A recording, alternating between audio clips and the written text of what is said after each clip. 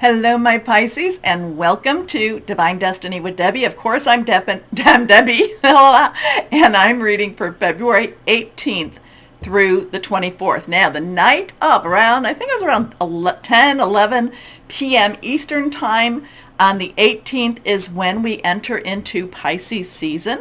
So it could be the 18th, it could be the 19th, wherever you're at. But happy birthday to you. Now, I've done my overview, something about a reset. Could be an interesting time, but remember, these are general readings, may or may not resonate. Take what you like, leave the rest, okay? My Pisces, I feel like, again, you've got your full moon coming up. What was it, the 24th full moon in Virgo, which is the opposite of your, it's your mirrored sign. It's what keeps you grounded at many times over. I feel like this could be one of those very magical times, magical moons for you, okay? So again, my manifestors, my Pisces, start putting out the energy. Start putting out the words. I know, and remember, I know, I go nuts a little bit with my Pisces because there's that part of you that's so optimistic, and then that other part says, yeah, but not this time around. So stop the buts. Keep putting it out. Keep believing that at any point, any time, your dreams, which are really deep and really want to come through, okay? So keep putting that out there. Believe, even when it seems ridiculous, okay? Have that ridiculous faith, my Pisces. Okay, let's see what we have here. Higher power, Holy Spirit. Okay, ooh, 8 of water. All right, that's an interesting one with that, because that's leaving something behind.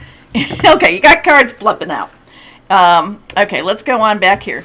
Kind of going on a new journey. Kind of looking for something a little bit deeper, a little bit more, okay? So all of your cards are reversed. I don't know if we're going to read them this way or that, but you'll just know that these are the ones that plopped. This is the one that plopped too. They're all reversed. They have a really strong meaning for you. We have the 8. Now, that could be on that 24. If you watched my overview, I talked about how, 2, 24, 24. Okay, so I talked a little bit about that date. 8 is unlimited opportunities, unlimited possibilities. Water is your energy. Also Cancer and Scorpio. This is your time to shine, my Pisces. This is time to have that ridiculous faith. Okay, this is the time to look that you're looking for more. You've been wanting more, and it's the time to really start reaching out, branching out. Okay, a desire to move on. Let's see if I can make this a little bit more clear. I don't know if my there we go. A desire to move on. The search for something more meaningful. Spiritual and emotional growth. And I said this will be a week of a lot of spirituality. So remember, these were all reversed. The next card is the Ace of Water. This is a new start. This is a new beginning. This is an emotional beginning. This is a divine beginning.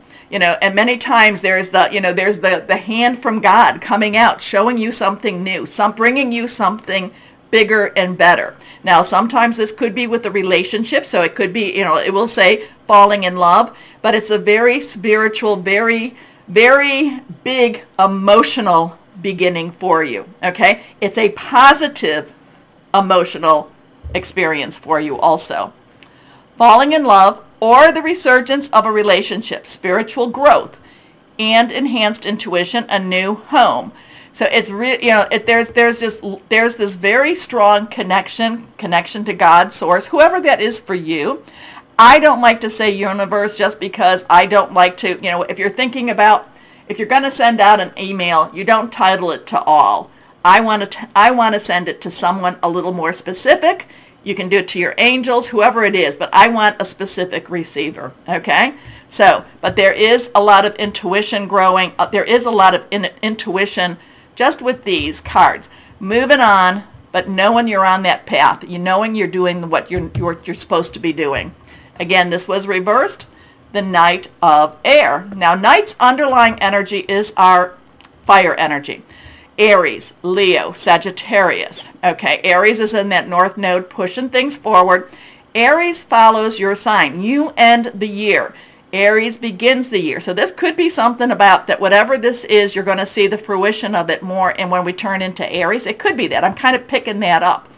But the Knight of Air, air in itself is Aquarius, Gemini, and Libra. So, so there's going to be some interesting stuff. What was it then? We have a lot of planets in Aquarius right now, but then Mercury moves over to you at the 20-something. So, it could be right around that time, too, that something's transitioning for you.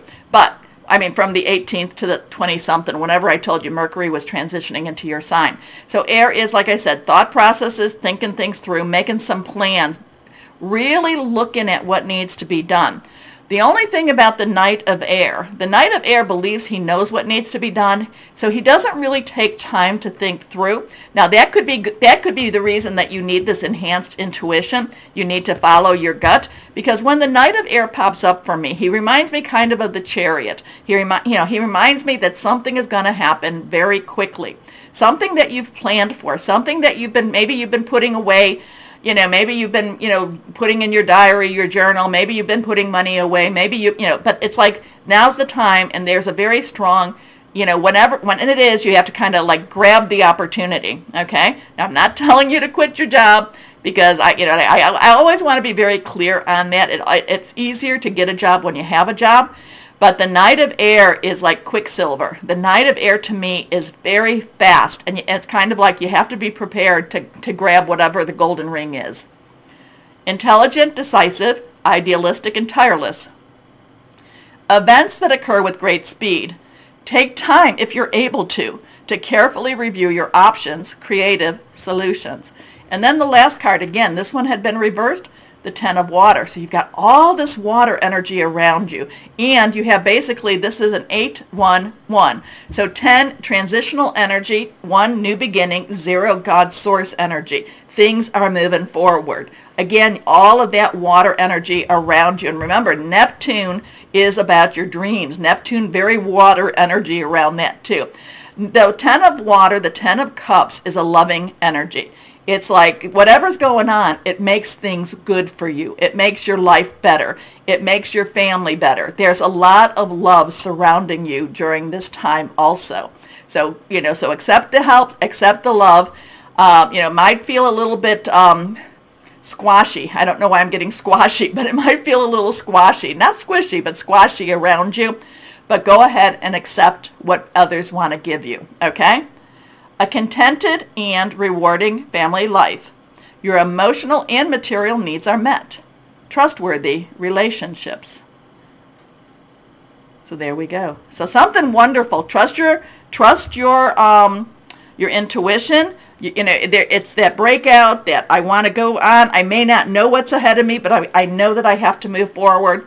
An opportunity that comes very, very quickly. And again, I keep getting squashy, whatever squashy's about. And, it may feel squashy, but accept the love. Accept the love, okay? A-C-C-E-P-T. Okay, let's see. Higher power, Holy Spirit. What else is there for my Pisces? And I'm feeling very strong for you. That's why whenever I'm feeling that way, I start talking very quickly. Okay, let's see what we've got. Oh, okay. Well, this one is also flipped, and this one is also reversed. So we have a 3. This is the 3 of fire. So remember, I talked about fire is Aries, Leo, Sagittarius. Passionate, burning, very, very determined. 3 is celebration, creation, the power of 3. Again, I told you to accept the love, accept what people want to give. It is all about partnerships and alliances. It doesn't mean, though, so whatever this is about, you're not going to be alone on your journey with this, but you will be very much in control and in charge. Okay? I do feel that very strongly, too. Okay. Sometimes when I see this as the 3 of fire, when I see this up in the different cards, I also look at it as your ship comes in. Okay. Let's see what we have here with the Angels of Abundance. Angels of Abundance for my Pisces, my sweet, wonderful Pisces. And you know that my husband's a Pisces. My brother is a Pisces. I have friends that are Pisces. So let's see. And I know I've seen both of them manifest. They don't believe themselves. They don't have enough faith in themselves or in God or Source to really see that that's what they're doing. So let's see. Let's see what we have. Higher power, Holy Spirit. What else for our Pisces? This one is not, oh, we got some cards that stuck. And you know, when it sticks down, we have to say them. So tires my voice, but we have to say it. Here we go. Pay yourself first. And that's a really good, this is a really good logical, and it's a good habit. It's a good habit to develop. Make yourself your most important financial obligations by setting aside a portion of your income every time you are paid. This loving form of self-care ensures that you'll have savings to invest in your present and your future. So take care of that part about you. And don't look at it as, like I would say my husband does, oh, well, I'm going to save this up because I'm going to spend it. No. Here we go. Next card is gratitude list. Gratitude list. I love attitude of gratitude. Counting your blessings and feeling gratitude for what you already have helps you to be centered in your heart instead of fixated on worries in your mind. What and who are you grateful for now? Keep focusing upon gratitude and you'll discover the amazing generosity of this universe. Keeping vibrations elevated. Saying thank you. And then we have savings. A lot of this has a lot to do with your money too, doesn't it? Savings. Oh, look at that. I like, that's adorable. Are you consistently save, as you consistently save for your future is saved. You do yourself a big favor as you consistently set aside present funds. I'm going to sneeze in a moment. Hold on one second. I hope I don't sneeze again. Anyway, as you consistently set aside present funds. This is a part of your self-care and path to feeling secure as you focus upon your life purpose. Now it's interesting because I do feel like, you know, like there's money for a lot of people. There's a money like this reset thing going on.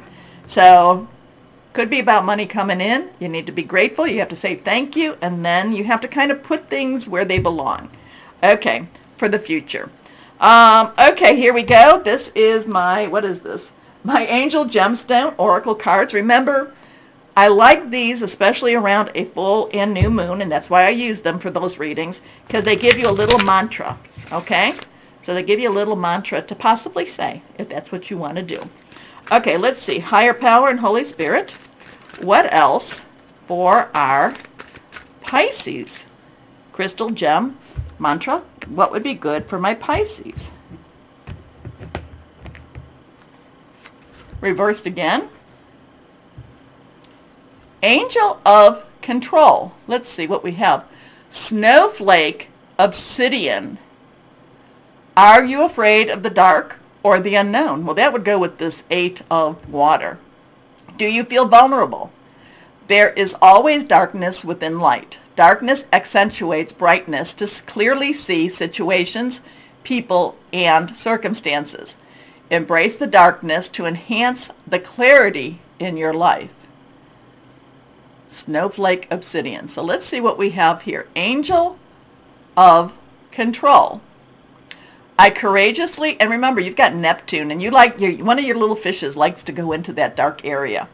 I courageously see through the darkness of adversity to make positive changes that light up my light. I know there is light at the end of the tunnel. I see myself, situations, and others clearly and participate in the transformation of negative to positive. There's a lot to take apart with this, and especially with your reading.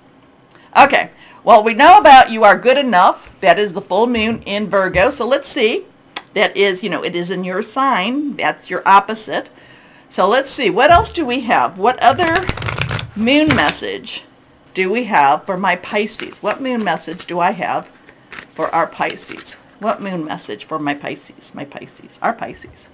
God's Pisces. Not mine. But yes, mine. Here we go. Ah, here we go. I'm thinking of my Megan. Here we go. Full moon eclipse.